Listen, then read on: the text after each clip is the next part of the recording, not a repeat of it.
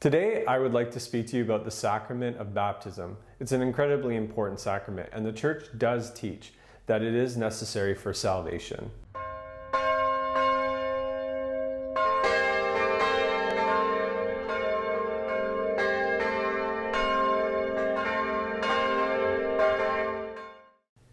When we speak about the sacrament being necessary for salvation, we always have to remember that we're speaking about a relationship, not a hoop to jump through in order to get the prize.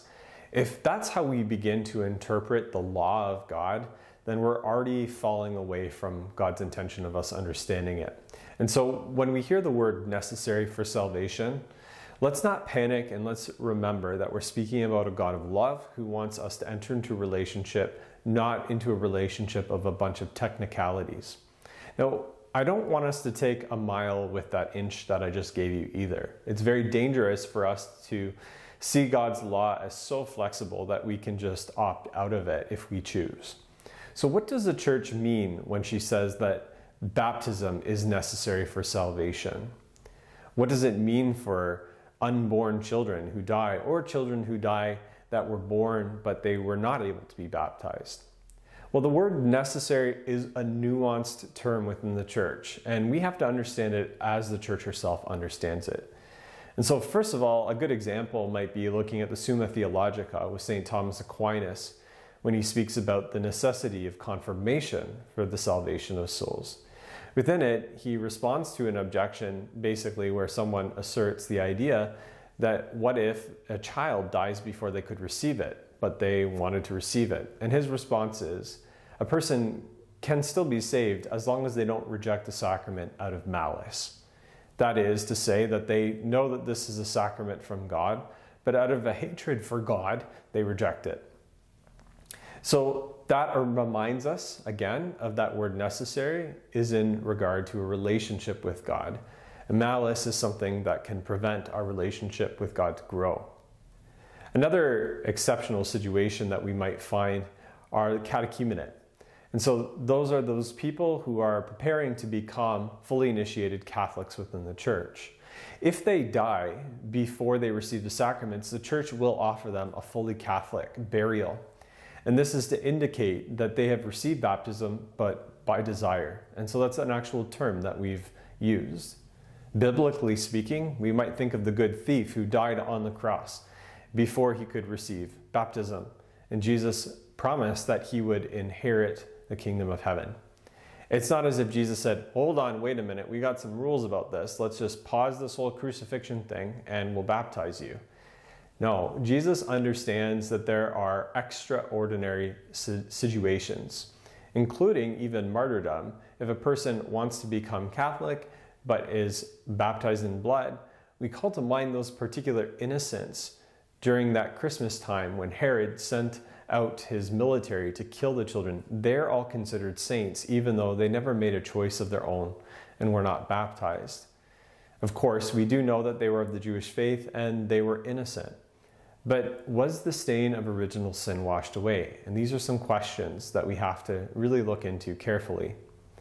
What we know about original sin is that it's inherited from one father to another. It's passed on or propagated from our first parents to us right now.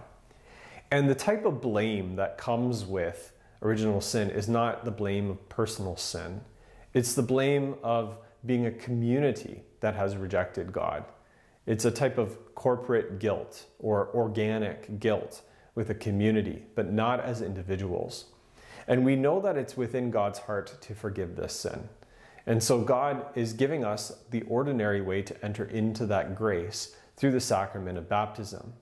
But that doesn't mean that God is limited to what he would prefer to be the ordinary means of salvation, and has in fact defined to be as such. And so we can't get legalistic with this, but we also have to be careful not to take a mile with this inch that I just offered you. We know that sometimes when we say that, oh, well, it technically isn't absolutely necessary then for salvation, therefore you just don't need to baptize anybody. This is disregarding and becoming indifferent to what God does intend for his church, and that's a form of malice. When God speaks, we're called to listen if we truly love him. And God is asking us to take very seriously the sacraments and to, in fact, extend them to all corners of the world. And so that's actually the Great Commission. And so if we as Christians don't evangelize and spread out the message of God and the gift of the sacraments, especially through baptism, then that indifference can have a cost, because that's malicious indifference towards God. And so why is baptism so important from the point of view of a relationship? That's the point I would like to stress for the remainder of this video. The sacrament of baptism speaks to us of the Father's love in particular. We are being adopted as children of God. And in fact, we believe an indelible mark is being placed on our soul that can never be undone, which is why we only baptize once. Once that mark is there, there is nothing that will take it off. God is changing our nature, and by that, he is changing our identity. And what kind of identity are we receiving? It's an identity of being marked as a child of God. This is a dignity that not even the angels have. Now, when we speak about being children of God, we're not talking about being his creatures. We already were that. We were created in the image and likeness of God. As wonderful as that is, this is even more intense. And so we have to make sure that when we hear that phrase, I am a child of God, that it doesn't just become a hallmark or a statement that we gloss over. This is the most intense gift that we could possibly receive from our Heavenly Father. Our Heavenly Father is choosing to love us just as he loves his only Son, through grace, not through nature. A very important distinction. We're never going to be in our own essence and nature God, but through grace, God is extending to us a divine love. And we believe that as Christians, this leads to, in eternal life, something called theosis or deification. That through grace, we are so united to God that we become him. That we're so united to him through grace that we take on the dignity of God himself. And that's because the Father is loving us like his only Son, who is God. And so when we become children of God, we are wrapped up and in this whirlwind of love between the Father and the Son. A love that was so powerful between the eternal Son and the eternal Father that it generated from all eternity the Holy Spirit, who is love itself. And so when we take time to reflect on the gift that's actually being bestowed upon us, it is not a creaturely gift, it is a divine gift. God is loving us with such incredible intimacy. And what's amazing about it is that God the Son never sins, right? But we do. And so how could it be that God the Father could love us like his only Son? How could that ever be the case when we're morally totally different? But this is God's plan of redemption for us, that when we reject him, he accepts us and seeks us out even more. And so God's generosity is beyond words. And really, when we take time to reflect on this gift, you'll find that words will fall short of praising God for it.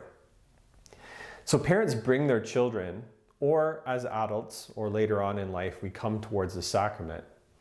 But we begin it and offer it at infancy. And the reason why the church does this is because we testify to the belief that God wants these children to be his own. And that second of all, this sacrament isn't about a personal decision primarily on our part, but it's primarily about what God intends for our lives. And so we're not meriting this relationship. Baptism is not just a personal testimony of our own faith. It's not a symbol in regard to our relationship with God. We believe at this very moment of baptism, God is imprinting something in our soul and identifying us in the kingdom of God as his beloved children. This is an incredible gift. And if we understand that heaven is all about an intimate relationship with God, we can therefore understand why we would say it's necessary for salvation. That if we want to have that relationship with God in heaven, then we need to enter in through the baptismal waters. Now, there's a lot more that we can say, but I'd like to end this video reflecting on the responsibilities that come with this incredible gift. Because we are inheriting the love of the Father for the only Son, we also inherit his responsibilities and vocation in a unique way for each one of us. But we inherit a threefold vocation that Jesus Christ had when he was in this life. We inherit his responsibility to be king, to be priest, and to be prophet. These three realities are communicated to us when the oils are placed on the child's head and on the breastplate. Oil was really only used as a special marking for kings, priests, and prophets. It was also used for healing, but in this particular venue, we're speaking about a very dignified being. And so God is dignified, and because God has marked our soul with his dignity, the Son's dignity, we are receiving that chrism oil and that oil of catechumenate. And so these oils are blessed by the bishop, and they commission us in that child to know its dignity, but to also understand its identity. Its identity now is Christ the priest, Christ the prophet, and Christ the king. And this is in fact what the church is. The church is the hands and feet of Christ. And this child becomes a member of the body of Christ. And so when we receive the sacrament of baptism, we are God's own instruments, just like Jesus was when he was 33 years old, dying on the cross. We become his arms and his feet, dying on the cross, forgiving our enemies, and extending to them the good news of forgiveness and Jesus Christ's mercy and love and truth. And so it's very important for us to understand our identity as, in a sense, the hands and feet of Christ, as an embodiment, a sacramental embodiment of who Jesus was. So now apply that to your relationships with others. How does your words and your conversations illuminate what Christ is like? How does your service to the poor and your proclamation of the gospel to those who don't know God, how does it represent Christ himself? So that's the prophetic nature.